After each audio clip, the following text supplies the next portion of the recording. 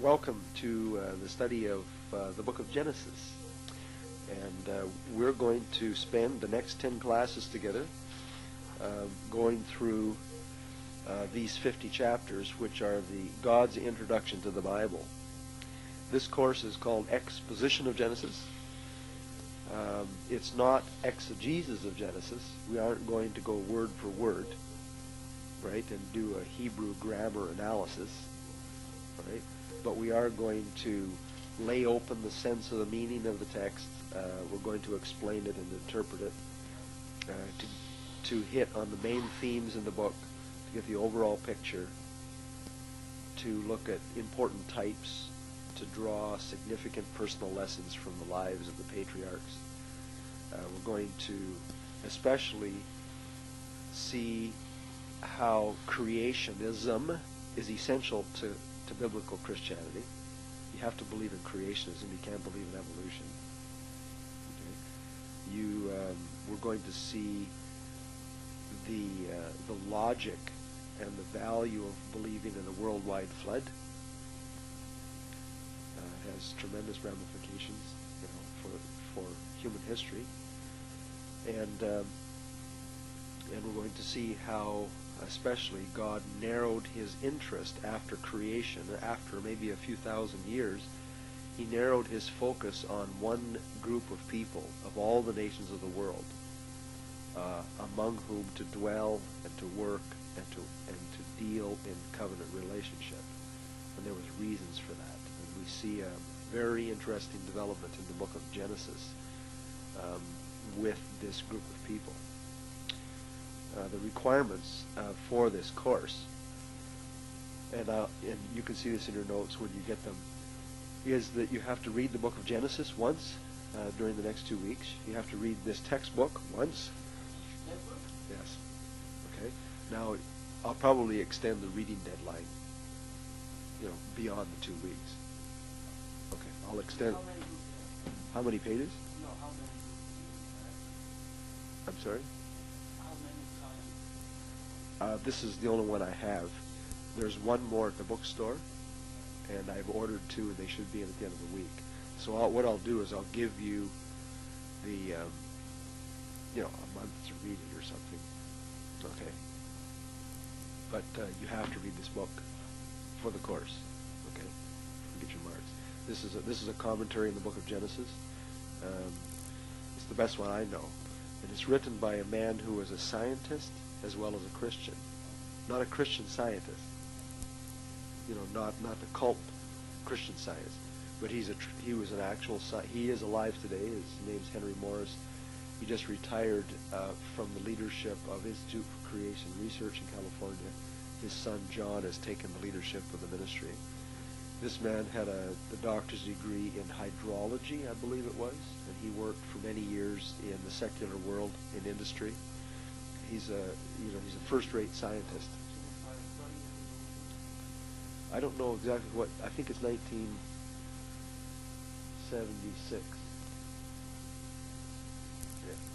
So it's 20 years ago. Yeah. Korean scientists give the technical teaching scientists to creation research. He was a scientist of NASA. Right. And he became a Christian, reading one book like this. He wasn't a Christian, but when he's reading one book, he just reading whole day that book, and he became a Christian. I don't think that we as Christians need to make any apology for believing in creationism and in a worldwide flood. I think that scientific evidence is on the side of believers, even though, in many instances it does boil down to a matter of faith, what you believe, because we can't replicate creationism any more than they can replicate evolutionism. Right? But we're getting ahead of ourselves. Okay, the point is that this is an excellent commentary in the book of Genesis. It's devotional. It's written by a godly man, and yet he has insights that you won't get in most other commentaries in the book of Genesis, because he's a scientist. And he writes a lot of the first 11 chapters from a scientific perspective, and it's really valuable, really valuable. And so, just to read through this book, and he has every verse in the book of Genesis in here too. So as you read through the text, you'll get 15% of your course marks completed just from reading. Okay, 15% of your mark in the end is just for reading. 25% of your course mark will be on answering a list of questions for part 1 in the book. The book of Genesis is in 2 parts.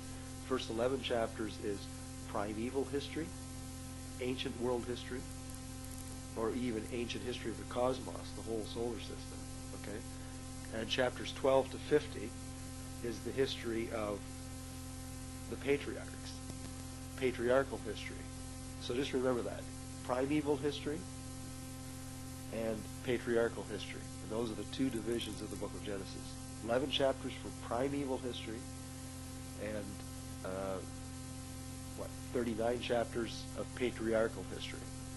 What's interesting about these 2 divisions of the book is that we have 4 main events recorded in the first division in primeval history. We have the creation of the world, we have the fall of man, we have the flood, and we have the Tower of Babel. Okay? Those 4 ancient events have profoundly affected our world. We have to understand them, and that's why God put them in there. It explains the nature of the cosmos. It explains the curse. It explains the problems that humanity has. You see, it explains salvation history. Right? It explains nations and groups and peoples. It explains languages. You see, and so forth. It even explains the races, the different colors and so forth. Right? The second division in the book talks about four people. Okay, the four patriarchs of Israel: Abraham, Isaac, Jacob, and Joseph. Right? So 4 main events in the first division, 4 main men or people in the second division. It's a very easy outline to remember, but it's accurate. It's a really accurate summary of the events. And in the first division, the first 11 chapters, there are many, many questions that people have that you have to have an answer for as a Christian. So now that we're studying the book of Genesis, you will do the research on these questions, and you will answer those questions. Questions like, who authored Genesis if Moses didn't? And to critique the other viewpoints. Yeah, who wrote the book if Moses didn't write the book? Okay, and many, many Bible-believing Christians have gone to universities, seminaries around the world in the last 200 years and have lost their faith in the literalness of the Bible and the literalness of these events and have become evolutionists, you see, because they were told that Moses didn't write the book, and therefore if Moses didn't write the book, then it's the result of people that wrote thousands of years after these events who were merely writing myth and tradition.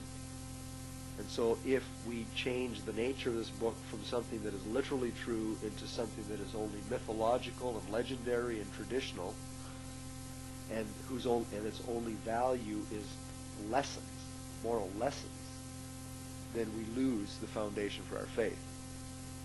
This is where many people become liberals right off the bat. What they're taught about Genesis turns them into a theological liberal. They don't believe the Bible is literal. And it's really dangerous. Right? And many, many pastors in churches today, this is where they were deceived right at the outset of their education when they failed to understand the book of Genesis the way God intended it to be understood. Okay.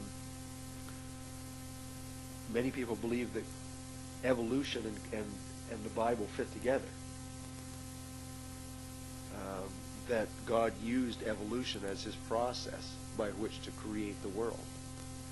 It's a compromised view, right? And you have to answer that question. Were the days of creation in Genesis chapters 1 and 2, were they literal 24-hour days, or were they ages, day ages? of maybe thousands or millions of years? Okay? You have to answer that. Okay? Is there a gap in Genesis chapter 1, verse 2, when it says that the earth was without form and void, and darkness was on the face of the deep? There is a theory called the gap theory that says that there was an original creation, and then Satan fell. And so God started over. And he he destroyed everything that he originally made, and he started over. What we read in the 6 days of creation is the second actual creation, a recreation. Right? Which then leads to another question. Were there people before Adam and Eve? Was there a pre-Adamic civilization? And I think sometime this week there's going to be a couple of guys sitting in the class that actually believe this. And this is when I just preached a funeral last week, and the people in whose home I was visiting, the mother and one of the sons believes in a pre-Adamic civilization, and we've had a 3-hour Bible study on this, and he believes that this is the only good explanation as to where Cain got his wife. See, that she was one of these people that had descended from the original pre-Adamic civilization. Otherwise, God was sort of giving his stamp of approval on incest within Adam's family, where Cain must have got his wife from one of his sisters, And so,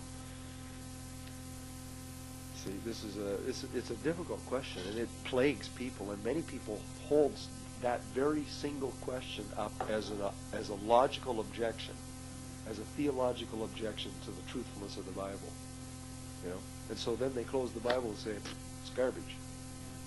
That's how they reason.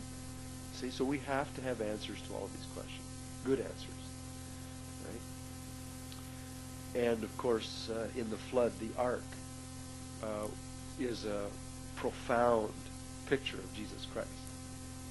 And I'm sure that the day that Jesus raised from the dead and walked with those 2 disciples who were on the road to Emmaus, so many thousands of years later here, that when he opened up the scriptures and showed himself in all the law, the prophets, and the writings, things concerning himself, I'm sure he must have talked about the ark, although it doesn't tell us. But that's more of a devotional study that I want everybody to do. I want you to carefully read the story of the flood and the preparation for the ark and how it was made and how it was designed and so forth, and what it did and what the New Testament says about it. You see, to learn some neat types and pictures of Jesus Christ in the Old Testament. It's a good study, right? I have about 4 pages of questions that relate to the second part of the book, Abraham, Isaac, Jacob, and Joseph, that mainly deal with chronology, right? That if you're going to be a Sunday school teacher and teach kids, you have to do a chronological study of these men in their time so that you will properly tell the stories. I was just flabbergasted. I'm telling you, I got so excited a few years ago when I started my own, I started to really get into the book of Genesis myself. I started to study it and compare scripture with scripture. And I had always had the impression for years, ever since I was a kid, that when Joseph ran away from home to keep his brother Esau from killing him, or Jacob rather, or Jacob fled to pay Dan Aram for his life, that he must have been, 15 or 20 or, 25 years of age or something. He wasn't married. And, he was a young man, it looked like, And I discovered from studying carefully that he was 71 years old when he ran away from home. It just changes the story dramatically. This man was not a teenager who was being rebellious. He was an endemic. He was he was perverted in his soul. This man was a liar and deceiver to the max, 70 years of his life he'd lived in deception. You see? So that changes the story and the way you tell the story. Yeah. And so it's those kinds of questions that you need to do. And so 25% of your course mark is going to come from your own research and answering a list of questions that relates to Abraham, Isaac, Jacob, and Joseph, forcing you to get into the text of Genesis and to do that kind of study yourself. And you'll find it fascinating. You know, it's not just work. It's going to be fascinating study. I think you'll really enjoy it.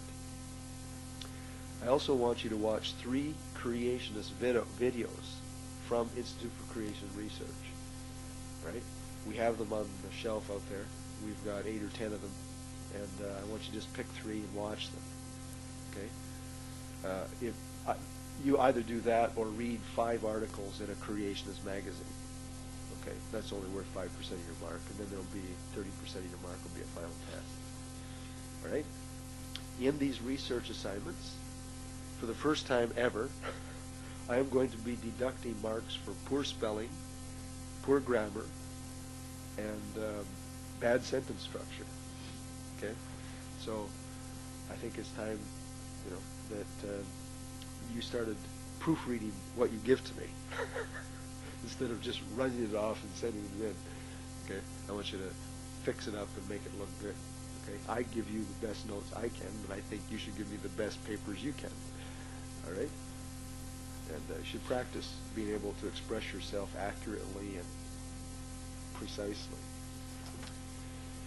Now, if you've got your Bibles with you, turn to Genesis chapter 1, and we're going to spend the rest of the morning today doing an introduction to the book of Genesis itself. All right? And this will be a bit of review for you. Some of you, I suppose, if you have taken Bible survey. Have you done synthesis of Genesis to Ruth or something? Okay. I taught it? Okay.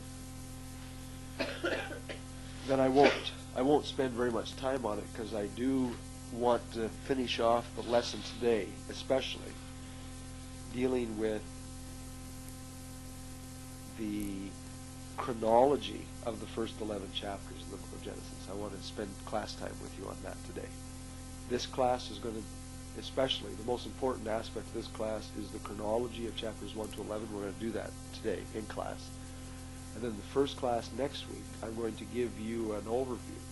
I'm not going to give you all the information, because I want you to find some of it for these questions, for that second part of the course. But I will give you a general overview of the chronology from Abraham to Joseph, with select references that shows how old they were, you know, and the main events of their lives. And that's really essential to understand the book of Genesis. The book of Genesis is known in our Bibles as Genesis. And you can look up the word Genesis in a dictionary, and it has a non-biblical meaning. It has a secular meaning. Do you know what Genesis is? You hear people talking about the genesis of a movement, or a genesis of an organization. What does that mean? Origins. Yeah, the origin or the beginning of something. Okay? And so that's exactly what Genesis means in the Bible, too. It means origins, it means the beginning. Okay? If you look this up in a Septuagint, if you look up the title for the first book in the Bible in the Septuagint, which is a Greek translation of the Old Testament, the book is called He Biblios Geneseos, which means the book of beginnings, or the book of the generation of so and so and so and so and so and so. And that's because 10 times in the book of Genesis there's a phrase that is found. And let's look them up together. Okay? Turn with me to chapter 2, verse 4. For the first example, would somebody read that? Genesis chapter 2, verse 4. This is the account of the heavens and the earth when they were created, in the day that the Lord God made earth and heaven. I want you to throw that Bible away. Just for a second. Yes. Okay. Got to have a King James here today. In my Bible it says, "These are the generations of the heavens and of the earth when they were created in the day that the Lord God made the earth and the heavens." Okay? These are the generations of. Right? The next reference is in chapter 5, verse 1. Somebody want to read that one?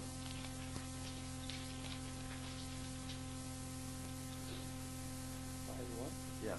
This is the book of the generations of Adam. In the day that God created man, the likeness of God made he him. The book of the generations of Adam. All right? Chapter 6, verse 9. Somebody read that one.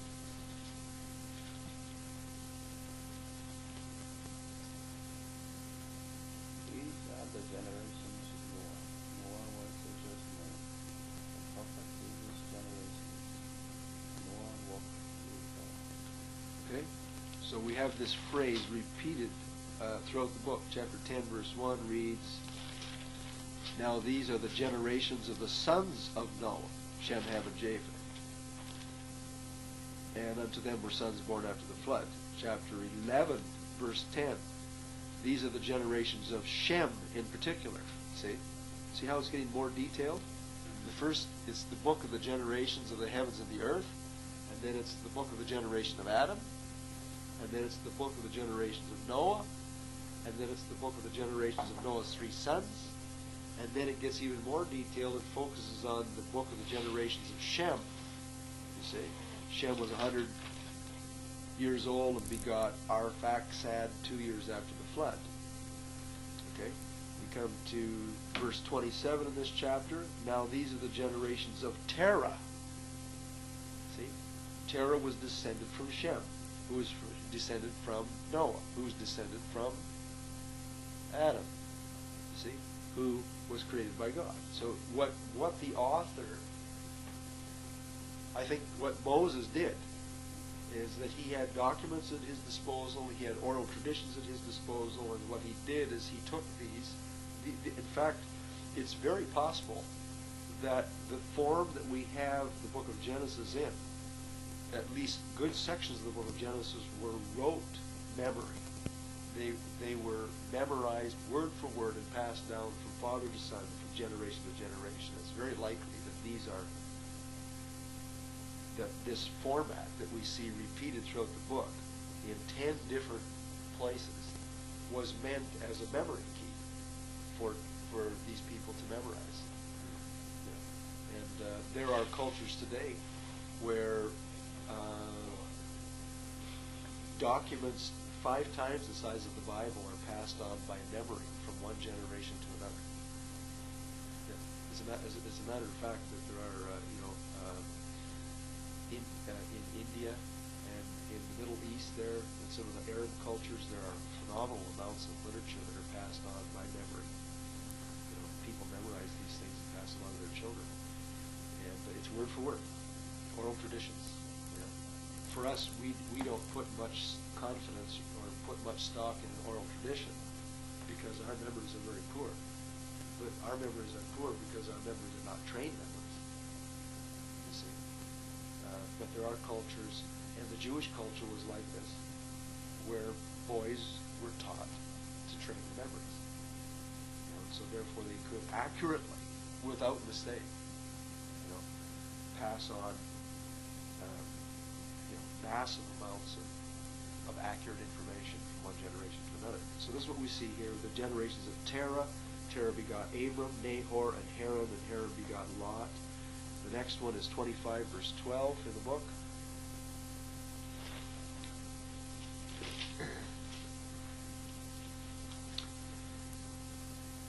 Now these are the generations of Ishmael, Abraham's son, whom Hagar the Egyptian, Sarah's handmaid, bore unto Abraham. Also verse 19, these are the generations of Isaac, Abraham's son. Abraham begot Isaac. Right? And so we have the story developing from Adam to Noah, to Shem, Ham, and Japheth, descended from Noah, specifically to Shem, and then within Shem's line to Terah, from Terah to Abraham, and then from Abraham to two lines, Ishmael and Isaac. Right? That's what we've seen. And then the last reference to this phrase in the book is chapter 36, verse 1. Now these are the generations of Esau, who is Edom. And Esau traces back to who?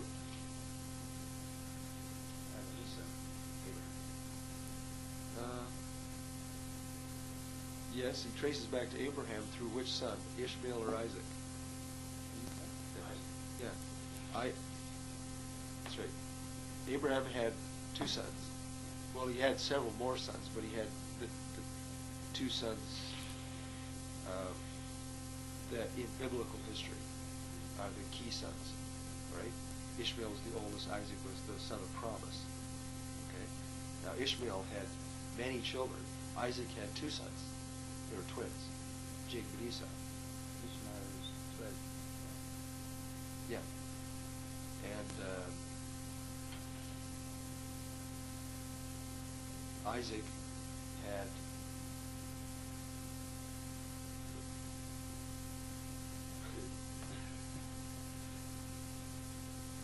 how come I can't remember this? What was it? Adam. Okay. No, it was Abraham. Isaac had Jacob and Esau. Jacob and Esau, that's right. Okay. And so the last generational literature, Genesis, tells us the descendants Abraham, of Esau, Jacob. Abraham had Ishmael and Isaac, and then Isaac had Jacob and Esau, right? Jacob had 12 sons, right? And so did Esau. Okay. I believe Esau, it says here he had 12. Or Ishmael, one of the two. But, and so what this does is this traces through the whole history of the book of Genesis. The four patriarchs and the peoples that were not part of the godly line, or the line of promise, their development is also traced down through. Necessarily, because they provide the historical context, for the people of promise. All right. The Hebrew title for the book of Genesis is Bereshith, which means in the beginning. And the Hebrews had a way of naming their books after simply the first word or a word in the first phrase of their books. That was just the way they did it. Right? Bereshith, Bara, Elohim, Hashemayim, Ba'aretz. That's the first word, the first verse in the Hebrew Bible. In the beginning, Bara, he created, Elohim, God, Hashemayim, the heavens, Ba'aretz, and the earth. Okay?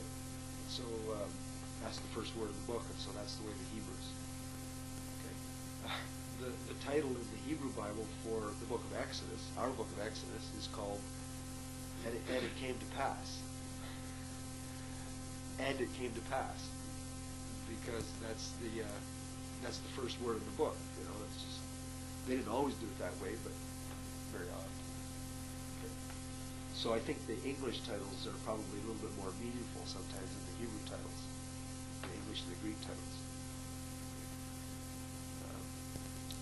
So our English title for the book of Genesis comes from the Greek, and the Greek is based on the contents of the book that relates to the generations and the beginnings of the generations. Okay, so it's thematic. English title. I'm not going to spend a lot of time talking about the authorship of the book. You can take the time to read through that on yourself. The key to the authorship question is this. There's two things. Number one, there's no question if you read and accept the Bible literally that Moses wrote Exodus, Leviticus, Numbers, and Deuteronomy. There's explicit reference. In fact, we'll read a couple of references. Turn with me to Exodus chapter 17. Would you read that one, Mandy? Exodus 17:14. Chang, would you read Numbers 33:2? And Bob, would you read Deuteronomy 31:19? Read it loud enough where it'll show up on the tape. Numbers 33. Numbers 33:2 for you. Right. Okay, first, the Exodus reference. And the uncircumcised male child, whose flesh of his foreskin is not circumcised, that soul shall be cut off from his people. He has broken my covenant. That doesn't sound right. 17:14. Exodus.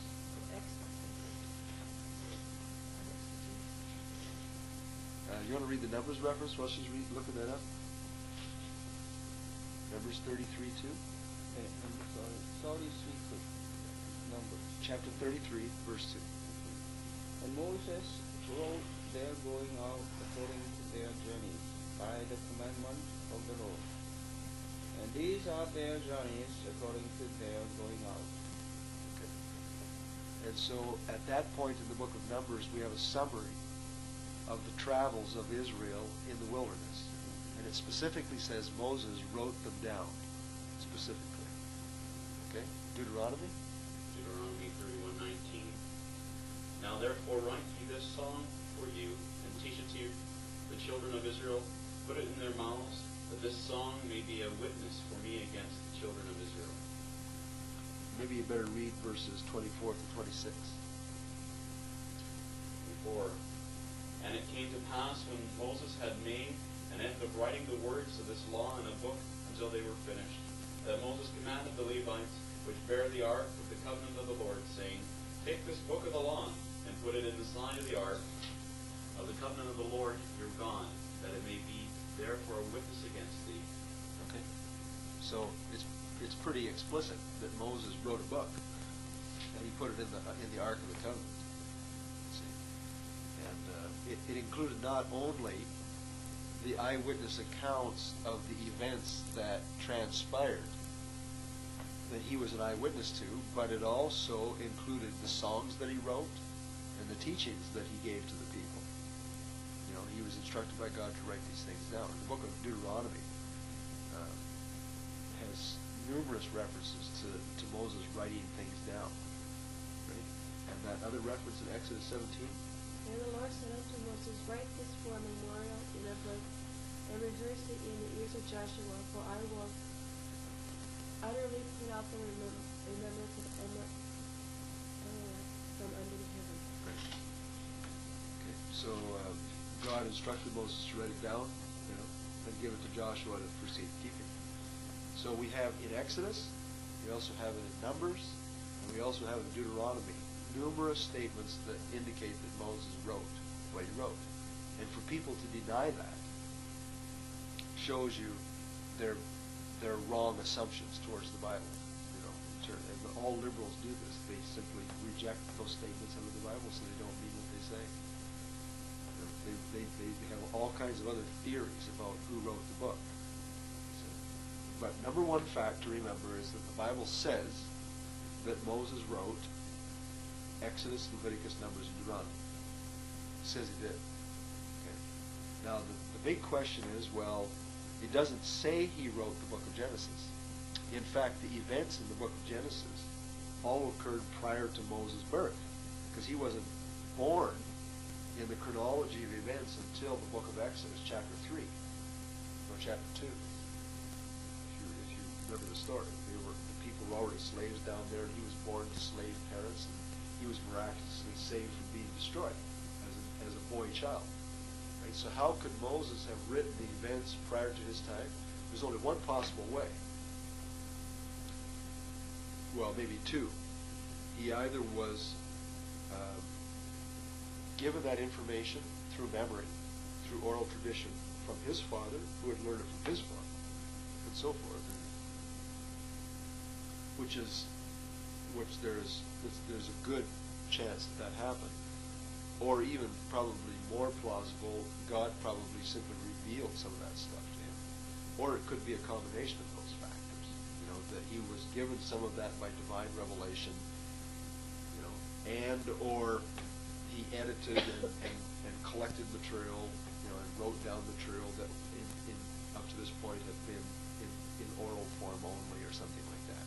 Okay, So it's not difficult for us to see how Moses could have written the book of Genesis. Okay. But the connection is that we know he wrote Exodus, Leviticus, Numbers, and Deuteronomy.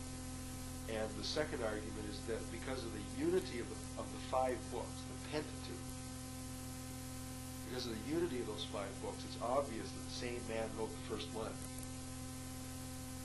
That's a strong argument. The unity of the Pentateuch. One director. Yeah, one director, that's right.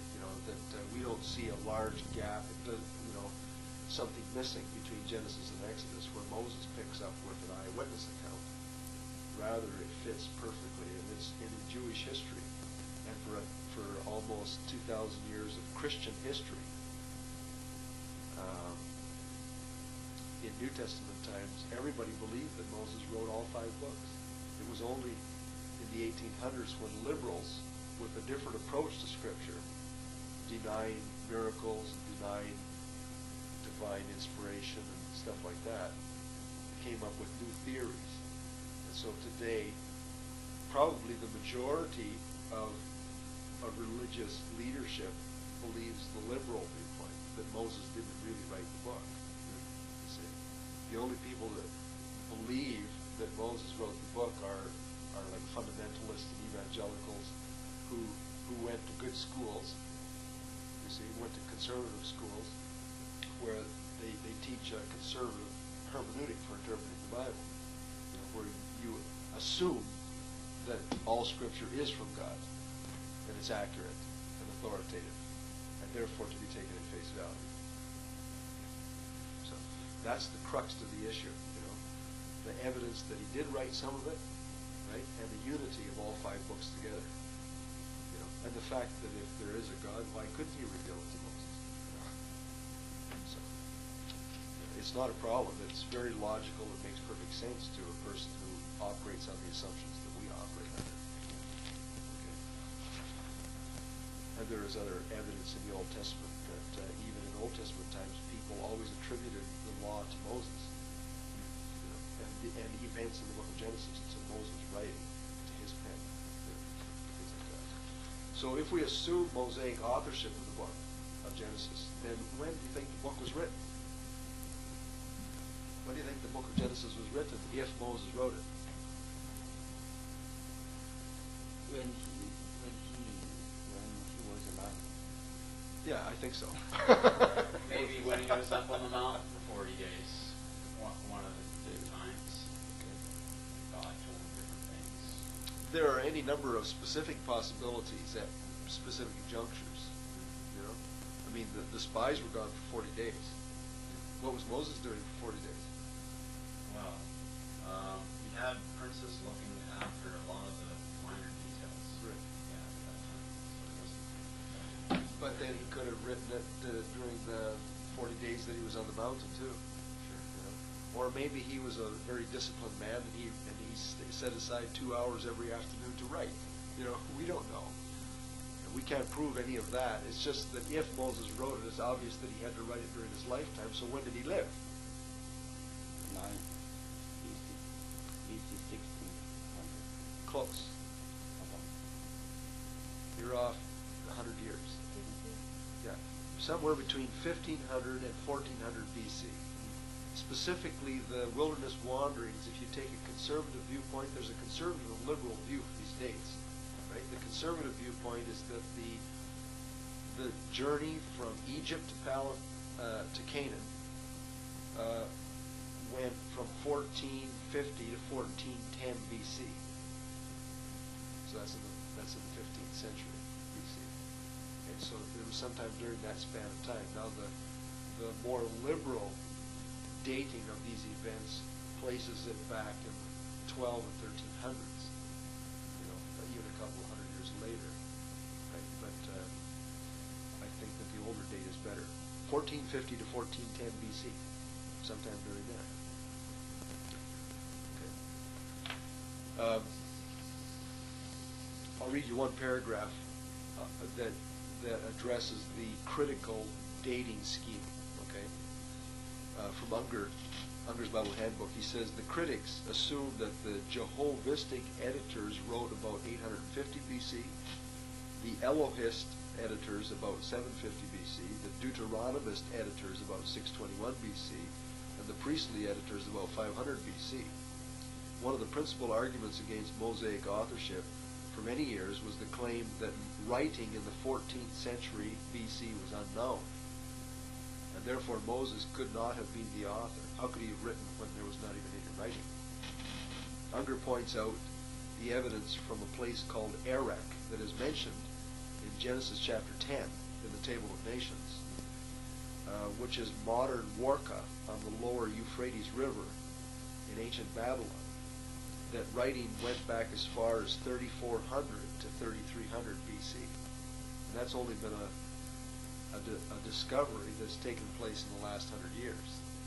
See? And so after these theories about other ways that the book of Genesis was written became commonplace in seminaries and churches, the evidence came in that yes, in fact, there was writing that even predated Moses by over 1,000 years. Like over 1,500 years. They know that people were writing way before Moses. So there's no reason why Moses couldn't have written. That sort of thing. Is the book of Genesis full of myths and traditions? Is it just legends? Was there a literal Adam and Eve?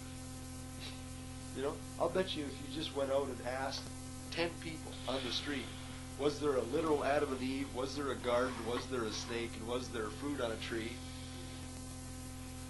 Probably 90% of them would deny it in our culture. You know, 9 out of 10 people don't believe that stuff is real.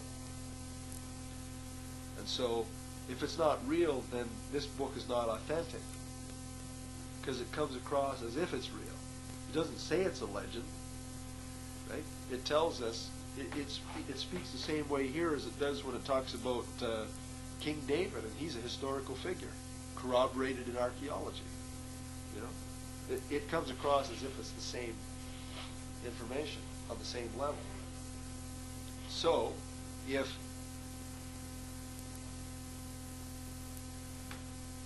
it comes across that way, as if it's telling us real history, but it's not real history, then what you have is you have fraudulent writing. You have a book that's not authentic, not trustworthy. That's a key question when you're talking about this book of Genesis in the Bible. Because if people can convince you that the first 11 chapters are not authentic history, then that's a big blow against the truthfulness of it. Right? It doesn't logically follow then that we would put too much confidence in it. While most liberal thinkers relegate the book of Genesis to the realm of mythology, claiming all of the first 11 chapters to be Hebrew myths, and most of the rest to be largely unverifiable Hebrew tradition, the evidence continues to mount in support of the historicity of the book. Example, Genesis chapter 10 has a table of nations. And the more archaeologists uncover in the Middle East, the more evidence there is to support that those nations actually existed just like Genesis chapter 10 says they existed, and that they were related to each other the way they were related. Turn with me to chapter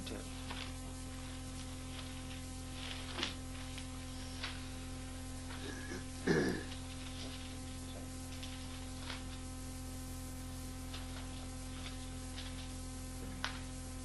Chapter 10, verse 2. The sons of Japheth were Gomer, and Magog, and Madai, and Javan, and Tubal, and Meshech, and Tiras. Now we know where some of those sons settled, because there are, in fact, in the world today, places with these names, with some of these names. Where are they in geography? Huh? God. Okay. Well, in the New World, many of the New World names came from the Old World, and we're talking about the Old World. Okay. So where in the Old World is Madai, for example?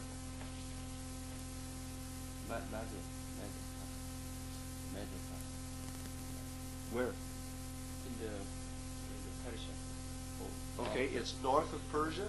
It's today where Azerbaijan and where all that ethnic turmoil is happening between the Black Sea and the other sea, whatever it's called. All right? Huh? No. But it's east of the Black Sea or the Caspian. Okay? It's up in southern Russia. Okay? That's where these guys, the descendants of Japheth, settled. They became the Teutonic people. It goes on and says, and the sons of Gomer were Ashkenaz, Riphath, and Togarmah. And the word Togarmah is related to Germany. That's right. You know, archaeologically and linguistically, the descendants of Japheth.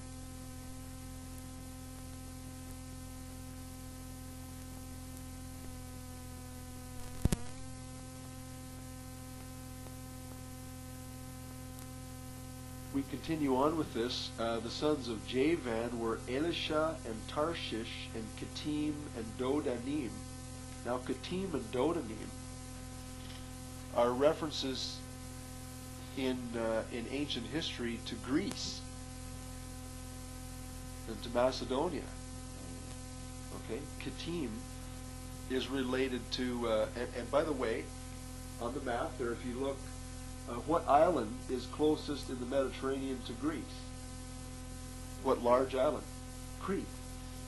Okay? And then Cyprus. Okay? And as a matter of fact, ancient history shows that the inhabitants, the Greek inhabitants of southern Greece, you know, formed an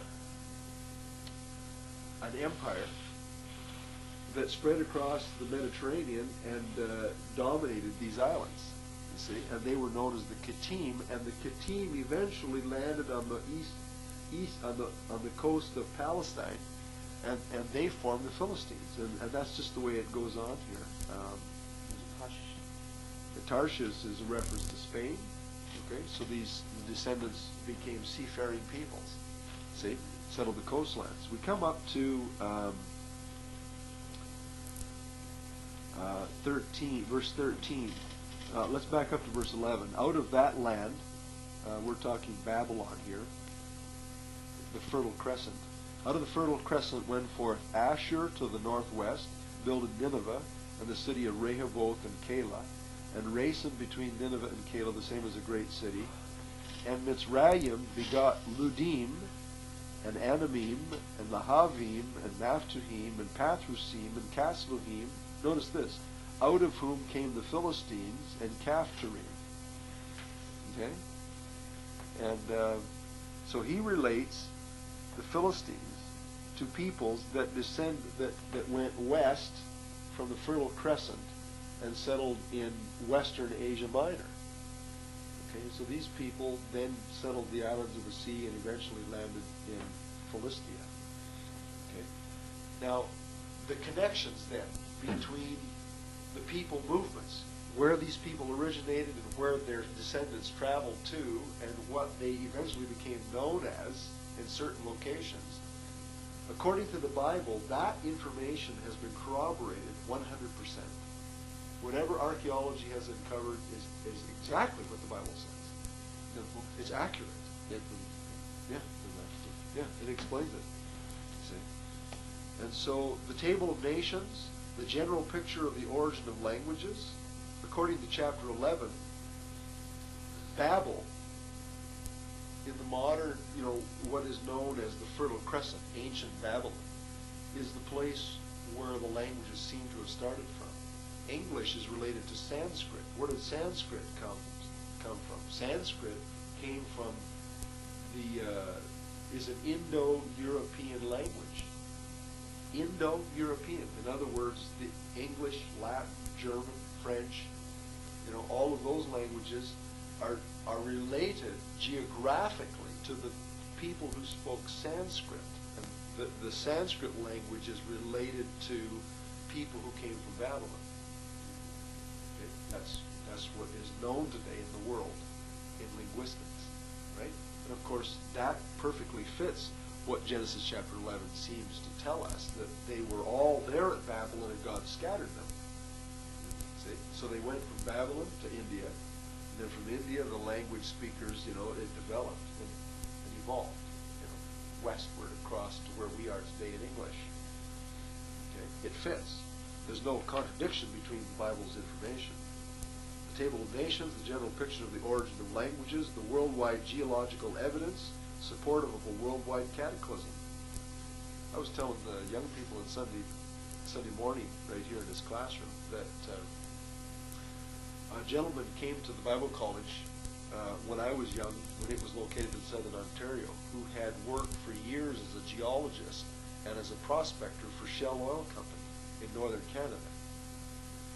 And he would take his Geiger counter around, and look for uranium, and he would take his other equipment and look for oil deposits way up north. He traveled in the Arctic. And he took pictures, he showed them to me, of coral reefs sticking out on the shoreline of the Arctic, where the Arctic tundra meets the Arctic Ocean. Coral reefs. Wow. Coral reefs. The only place coral grows is in places like South America, and the Pacific, where you have a consistently warm climate, water temperatures over 80 degrees. Consistently. It would die if it ever got cold. You see. Where in the world do we find an evolution teaching us something that explains coral reefs in the Arctic tundra today? Evolution doesn't explain that. The only thing that explains that is the biblical doctrine of creation and the flood. That at one time there was a 40 days worth of water canopy around the world, you see, which created a worldwide greenhouse effect where the climate was the same everywhere, and it was a tropical climate, you see. And so therefore coral would grow in what today is known as our Arctic, you see. But then the flood came, the canopy was destroyed, instant polarization at the caps of the, based on the magnetic field, you see, which created the ice age, you see, and the breakup of the original continent, of the original landmass, Earth, that at one time probably was all connected into the various continents, right? And so the flood really well explains the geological structure of our world. You can go to a certain point on the eastern shores of South America and then go latitudinally east across to the western shores of Africa. And you can do this repeatedly at different points around the globe. And you can see how the land formations and the strata of rock match at those widely separated points, because at one time they weren't separated, they were together. See, and that is only explained adequately by the flood. Okay. And even today, I read in one of the documents that comes from the Institute for Creation Research that with the use of lasers today, measurement has become so precise that they are able to measure between 2 points, one on this continent and one on another continent, and they are still finding that the continents are still not yet at even 4,000 years after the flood. That the whole surface of the earth is still floating around and hasn't quite come to rest yet. That the continents are still moving apart at a rate of a quarter of an inch a year. That much a year. With the use of lasers, they're able to detect that. Stuff like that shows that something massive must have happened to cause these things to move.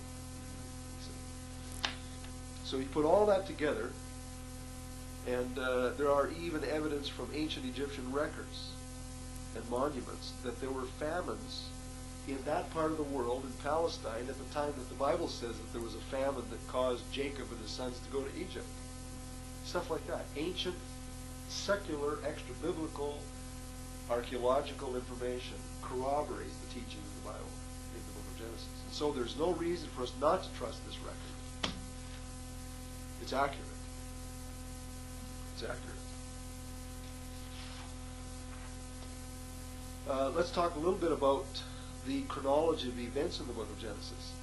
And I know maybe we should take a 5-minute break, but we have to make a short one because we got started half an hour late. Okay? Just time for a break. Okay, we're just picking up with a little quick survey of the chronology of events in the book. This is about page 4 or 5 in your notes. The first 3 chapters in Genesis record events in the undated past. The Bible doesn't tell us what year before Christ that creation took place, but creationist scholars believe these events to be literal and historical, and possibly to be dated between 10,000 BC and 4,000 BC. A famous, that's a spelling mistake there. I've got Morris Parker and under there. It should be Unger.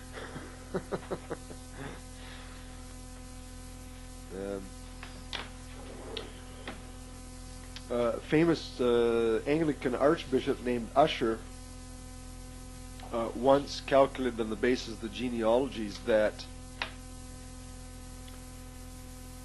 the creation took place in the year 4004 BC. All right. The problem with that is that you find when you compare the genealogies of Genesis chapters 4 and 5 and chapter 11 with the genealogies of First Chronicles, the first 9 chapters, with the genealogies given in other places in the prophets and in the first chapters in Matthew and Luke, that sometimes there are discrepancies in the sense that there are gaps, unforeseen gaps. Later genealogical lists will put people in between 2 people mentioned in earlier genealogical lists as being the father of a son, when it turns out that this person here was in fact the grandfather of the next person in the list. What would that do in terms of the time frame? It would greatly expand the time frame covered by these people's lives in the first list, see, by information in the later list. Right?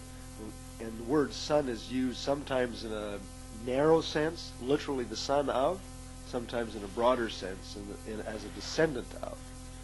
Okay, we use the same word loosely in our culture that way.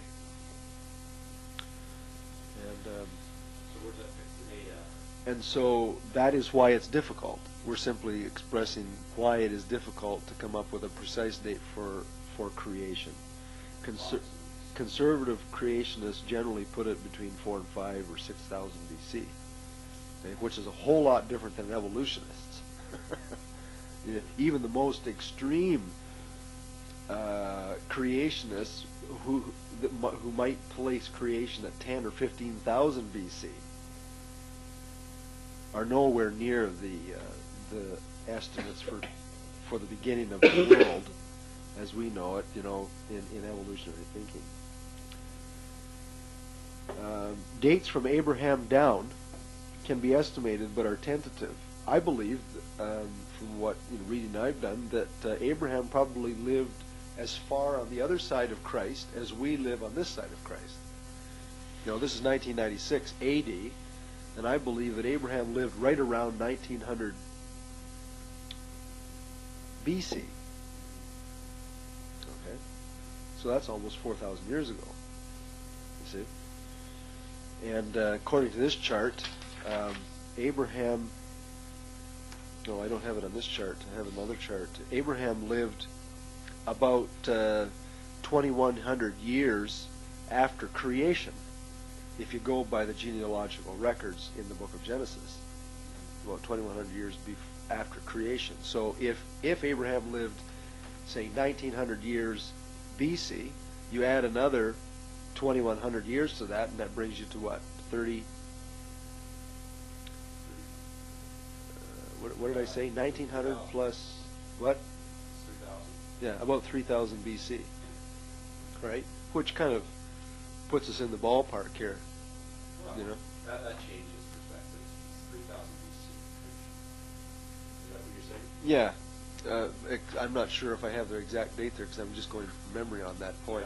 You know, but you can actually work out according to the biblical genealogical data. We're going to do some of that this morning for our chronological study. So I want to hurry through this. We'll come back to this point. But a conservative estimation of the span of events in the book of Genesis ranged from about 5,000 BC at creation to 1,500 BC at the time of Moses, right? Because Moses lived about 1,500 BC. And that's where the book of Exodus starts, you know.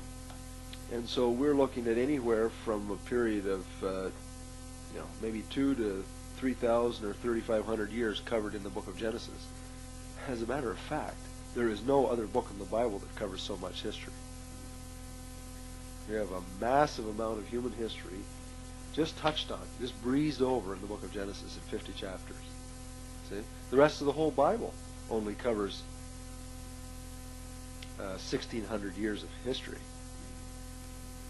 The whole rest of the Bible, from Exodus right to the end of Revelation, it's only 100 years in the New Testament. You know, plus the time from Moses to Christ, it's 1,500 years. So we have about 1,600 years in the rest of the Bible, but in Genesis we have over 3,000 years, or more. It helps put it in perspective. Morris, in this textbook, says that the first and last events in the book of Genesis are about 2,308 years apart, assuming no gaps in the genealogical lists. If you use the data given in these chapters in the book of Genesis, a chart can be drawn showing the overlapping age spans of the patriarchs. I've done that here. We're going to go through it in detail in a moment, but I've just shown you how their lives overlapped, you see. And you can draw some very interesting conclusions. We know that the flood took place in the year 1656 after creation, according to the record. And Methuselah, the oldest man, the man who lived the longest of any known human being, died the year of the flood. Now he was not a wicked man, so it's unlikely that he died in the flood, or he would have been on the ark, because he was a righteous man. He was a godly person, so far as we know. You see, so it's likely he just died a natural death prior to the flood. You see, but if you take Methuselah and run up from the beginning of his life, you can actually see that his lifespan overlapped Adam's lifespan for about 200 years. And it's very likely that since a lot of spreading hadn't happened around the world at this point yet, that and we're only talking 1, 2, 3, 4, 5, 6, 7, 8 generations of people. It's very likely that these people might have known each other. It's not unlikely, you see, especially in a culture that was more Oriental than Western. Western culture, there's a lot of there is a very evident lack of respect for older people and so forth. But in Chang's culture, the generations are much closer in terms of respect for each other, knowledge of each other, passing on information from one generation to another. I'm sure it's a lot closer, a lot more detailed in their generation. Okay? It makes interesting things. You can draw some interesting conclusions from those kinds of studies. Okay, I'm going to leave the rest of this stuff here for you. The key verses in the chapters. You can just read over that stuff. The theme of the book is God's sovereignty. The fact that anything that you can think of had a beginning in the book of Genesis. Right?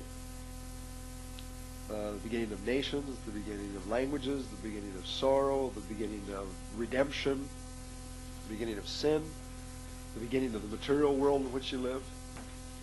Everything. Now, the only thing that had a beginning that isn't very that I don't think is even directly mentioned, but is only inferred in the book of Genesis, is the angelic realm. Right? You have to go to Job and Isaiah and Ezekiel in the Bible and the book of Colossians to find out where angels came from. Colossians says that angels are created. Right? Isaiah and Ezekiel describe Satan and describe him as a cherub that was created by God. Job chapter 33 refers to the angels rejoicing and clapping their hands on the third day of creation, when God separated the land from the water and set the boundaries for where the water could go and where it couldn't go. It says the sons of God rejoiced and clapped, when God did that. So it's obvious that the angels were in existence prior to the third day of creation mentioned in the book of Genesis. Do you believe the fall was before or after creation? The fall of man? No. No, I don't believe that the fall of Satan, the angelic rebellion, took place until after the creation week. Because God looked on everything that he had made, it says, and behold, it was very good. See? At the end of the 6 days. See? The angels were in existence. The material world was in existence. The cosmos was in existence. And personally, I think that between chapters 2 and 3 is when the angelic rebellion takes place, because then in chapter 3 we have Satan coming in the form of a serpent and deceiving men. He was obviously cast out of heaven, and demoted, as it were. Logically, I think that's what you can support. Maybe we should read that verse. I think it's Job 33. It might be Job 38. It's a fascinating verse.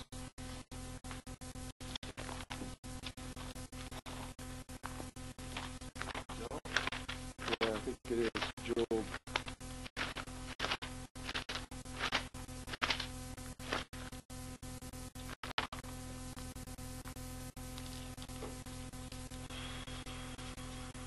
Job 38. Verses 4 through 11.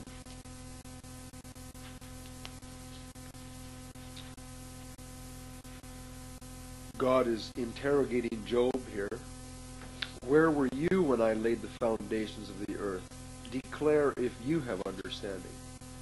Who hath laid the measures of it, if thou knowest? Or who has stretched the line upon it? Whereupon are its foundations fastened? Or who has laid its cornerstone, when the morning stars sang together and all the sons of God shouted for joy? Or who has shut up the sea with doors, when it broke forth as if it had issued out of the womb? When I made the cloud its garment, and thick darkness a swaddling band for it, and broke up for it my decreed place, and set bars and doors, and said, Thus far shalt thou come, and no farther, and here shall thy proud waves be stayed.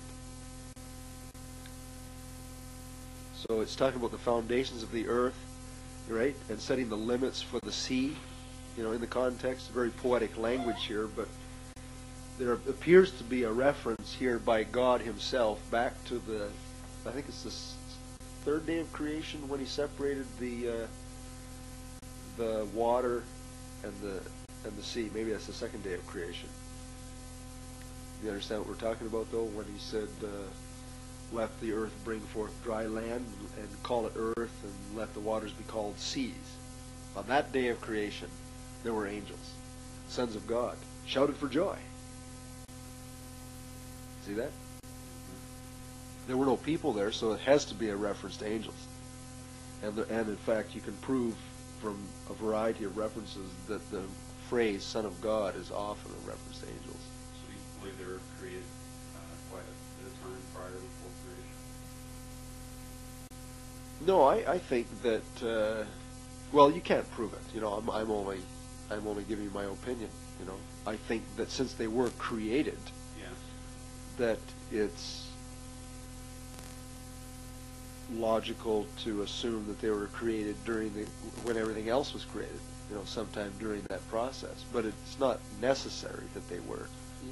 Did you know that Genesis, when 6 days he created, each day he said, for example, chapter 1, verse 5.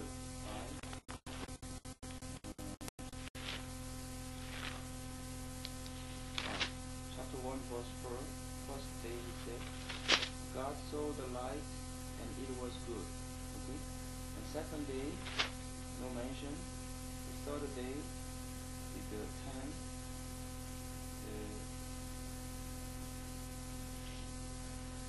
He's called the waters seas, and God saw that it was good. 10 he said, it was good. Yeah. So only, and third day also, it was good.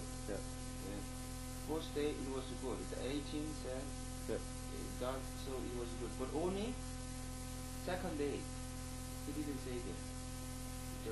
From verse 6 to 8, God made the firmament, divided the water, and of the firmament from the water, above the firmament, it was so. And God called the firmament heaven, and evening and morning, on the second day. He didn't mention only second day, when he made the firmament in the air. Because So what are we going to conclude from that? I heard that one sermon from Oh, is that pastor in right? Korea. Each time God created 6 days, God all the time, it was good, except second day. Second day he made a firmament. The Satan he live in the air, in the heaven. So he didn't say it was good. But you can find that. Yeah, I see that. So But it implies Satan he already corrupted before the creation, Yeah. and he stayed there in the air, and he was fallen more down. When the disciples said, we saw that Satan he fall down from there, and that days. Jack Barnett he says 3 heavens. So the Satan he falling down the second heaven. I don't remember. I wouldn't make that statement in John 12, where the disciples saw Satan fall from heaven, or where Jesus saw Satan fall from heaven, a reference to the same thing. You know, necessarily, because Colossians tells us that when Christ died, he destroyed Satan, and I think that Christ was either given a vision, you know, or predicting in symbolic language the approaching judgment of Satan by Christ on the cross, the ultimate wound to the head, you know, predicted in Genesis. Jack Barnett, I just briefly saw Jack Barnett said there's three level of heaven, and the Satan he down a certain level, certain level air he control. So between the God status, the three floor heaven, and us, there is the Satan control certain space. Right. Anyway, so the second day, when God created, he didn't mention severity because there is a Hebrew spirit occupied space. Yeah, the only thing that argues against that is that in chapter 2,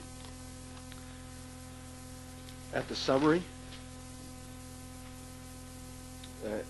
actually at the end of chapter 1, the summary of all six days, and God saw everything that he had made, everything, and behold, it was very good.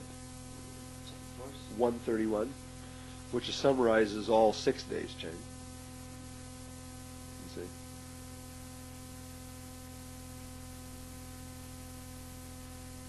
It implies that what he did on the second day was good too.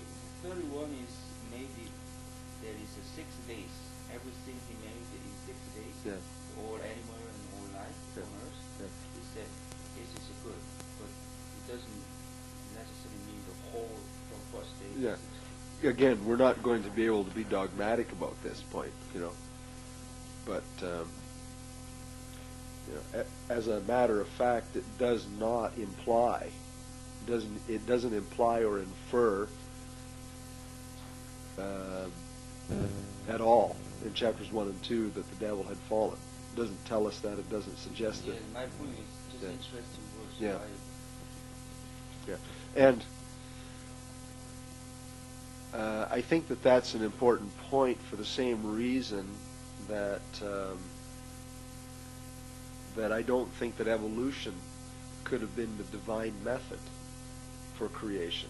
You know, and this is a point that Morris makes, because the whole evolutionary process is based on the principle of death. On the death principle. Evolution. Yeah. You know, the survival of the fittest, which means the death of the unfit, you know, of all different species, right?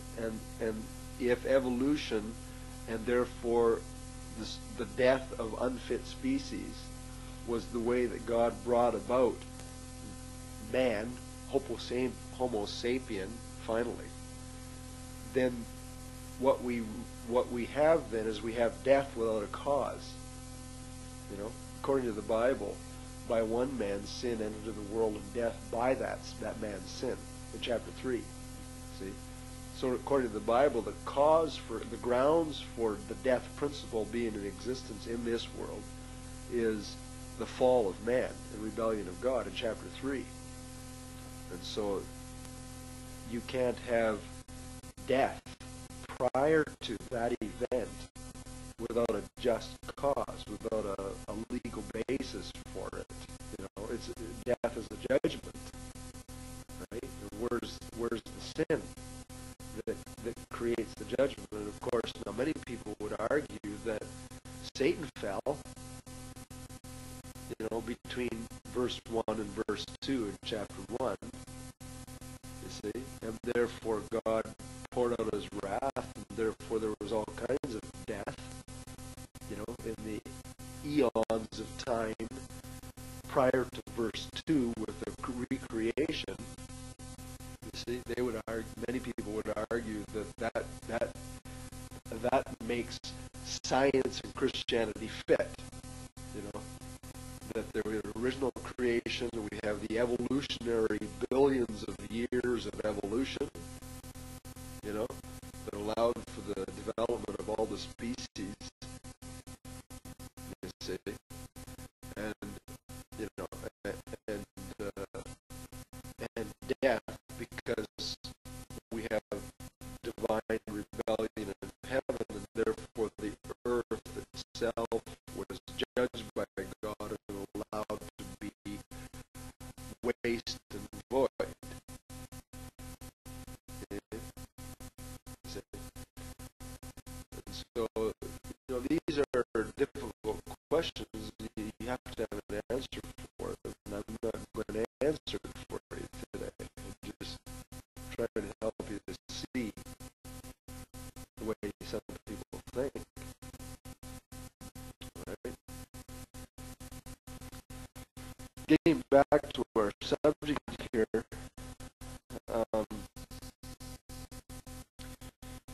it's important that you see that Genesis is related to the rest of the Bible as a really foundational book. It's the first book of the Bible in position. It always has been. In all versions it is. Whether Hebrew, Greek, or English versions. And the first book of the Bible has a unique relationship to the last book of the Bible, because the last book of the Bible talks about a new creation, a new heavens and earth. Right? It also talks about the garden. It talks about the tree of life.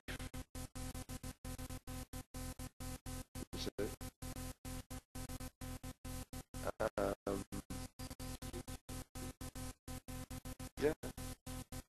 Right? And so we have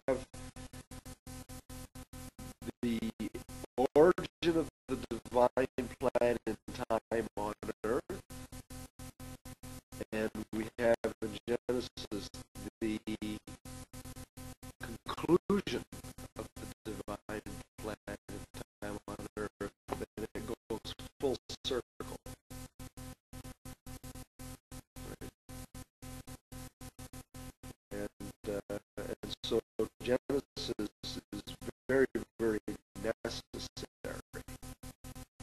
It explains why things are as they are, and Revelation shows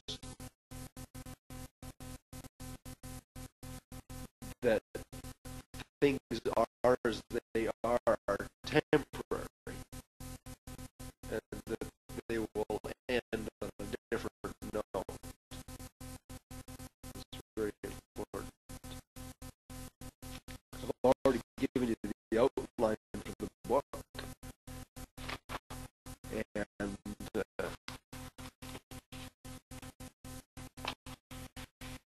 in tomorrow's class, we're going to spend all day talking about creation. Creation. Yeah, we're gonna try to cover chapters 1 and 2 tomorrow. Okay.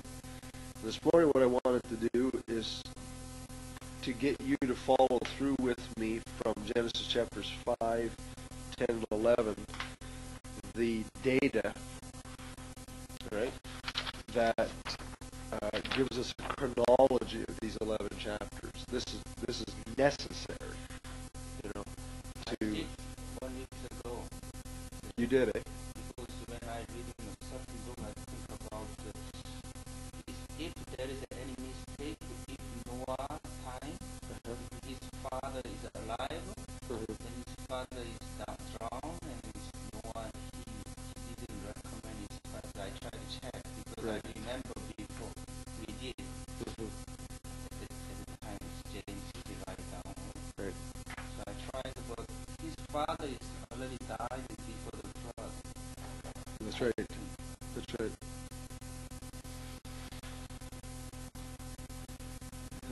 His father Lamech died 5 years before the flood. Yeah. Yeah. How long did it take to build the ark? It says 120 years, or implies 120 years. Okay. And so Methuselah, his grandfather and his father would have known that he was building the ark. Right? His great-great-grandfather wouldn't have, though. He would have died. Let's turn, and we're going to spend the last 20 minutes here just going through this chronology. Okay? So, chapter 5. What I would suggest, get a piece of paper, a lined piece of paper, and then get another one underneath it, and turn it 90 degrees to it. And so what you end up with is a grid of quarter-inch squares. You can look through the paper and should be able to see the other lines underneath. And that'll or if you've got a piece of graph paper, that's even better. That's the best thing. You should actually buy a couple of sheets of graph paper for this course, because you're going to be doing chronologies several times. Okay? And let each quarter inch represent 100 years. Okay? You follow what I'm saying? Put one sheet underneath the other so that you've got a grid there so you can see it. I'll just do this. Okay, well that'll do it then. Okay. Can you see the lines under there, Mandy? Barely? Okay. Well, anyway, you can. All we're doing here is just the exercise, just where you get the idea, and then you can do it up properly in your notes. Okay. Right. But even if you want to do it roughly, you need at least a dozen lines here. Okay. You need a dozen lines from top to bottom, and you need 1, 2, 3, 4, 5, 1, 2, 3, 4, 5, 6, 7, 8, 9, 10, 11, 12, 13, 14, 15, 16, 17, 18, 19, 20, 21. You need about 21 or 22 lines left and right. Okay? And let every square start with 0 and let the first line represent 100 years. Okay? So each block is 100 years of history. Okay, so Adam is obviously the first generation, and we have to start here in chapter 5.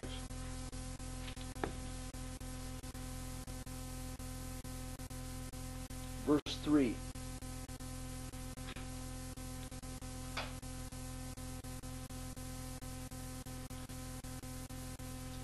It says that Adam lived 130 years and begot a son in his own likeness. So the next line, the next generation, look at this, starts at 130 years on the graph. Right here. See? It starts at 130 years. So it's all of the first square and 1/3 of the next square, is right? Follow? It's 30% of the next 100 years. Right? So just guesstimate, draw your next line, and that's the beginning of Seth. Okay? So if you don't understand, ask me. Okay? But you've got Adam in the first block going across. This is the first generation, the first line, starting at 0. And we're just going to work our way through and put the information on it as we go. Okay? So the next piece of information is we're told that Adam was 130 when Seth was born. So Seth begins at this point. So draw the line, and then the next generation, Seth, carries on from this point. Okay. And verse 4 says, the days of Adam after he had begotten Seth were 800 years, and he begot sons and daughters. And it tells us that all the days that Adam lived were 930 years. Does that add up? 130 plus 800? Does that add up to 900? I want you to follow. I want you to follow me, okay? Right? Or if you want, we can just turn the tape off and you can do it on your own. I'd like to guide you to get started here. Verse 4 says that Adam lived for 800 more years, and he was 930 when he died. So now you've got something to verify. 130 when his son was born, his first son. Well, actually, it wasn't his first son. It was his last son. Okay, or I shouldn't say even his last son. It was his third son. Okay.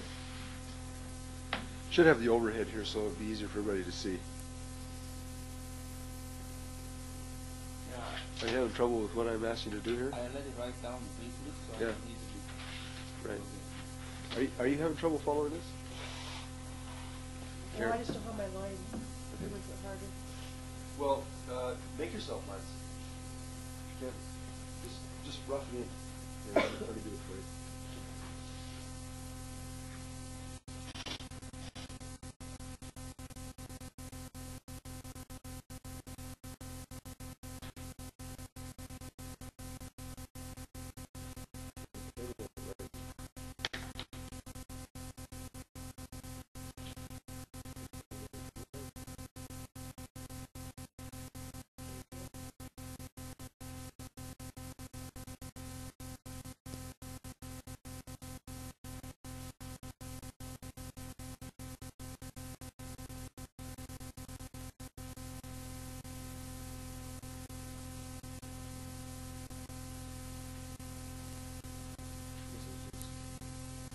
Crude one to start with, just to get the idea.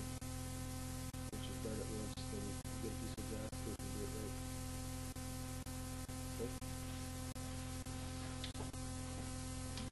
Okay? And it's no good to put anything on there that isn't proved by the text. Okay, you have to stay biblical here. So verse 3 starts you out. He was 130 when the third son Seth was born. Okay. Well, you could for each one of these points, you could just, give a note like A, B, or C, and put the references in. Okay, verse 5 tells us, or 4 and 5 tells us that Adam lived for 800 more years after Seth was born, which 130 plus 800 comes to 930. And it tells you that he died at 930, so there you go. It fits. Okay, so extend Adam's life right to 930 on the scale, and block that in. Draw a rectangle. And the first rectangle starts at 0 and goes to 130, or 930 rather. Okay, that's Adam. Write his name in there.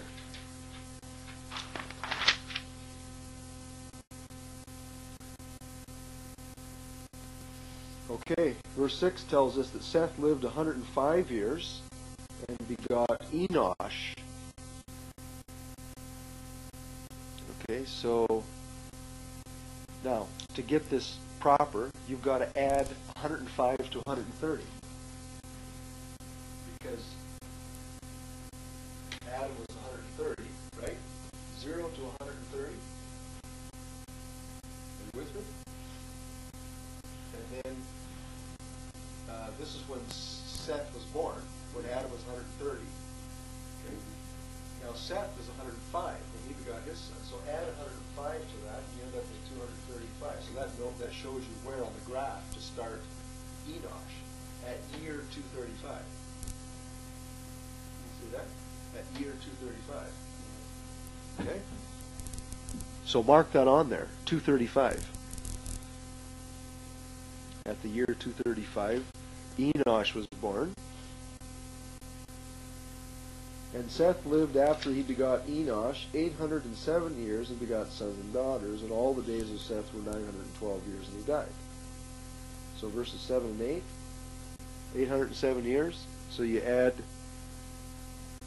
807 to 235, you end up with what? 1042. So now you know where to plot the end of Seth's life on the graph, at the year 1042.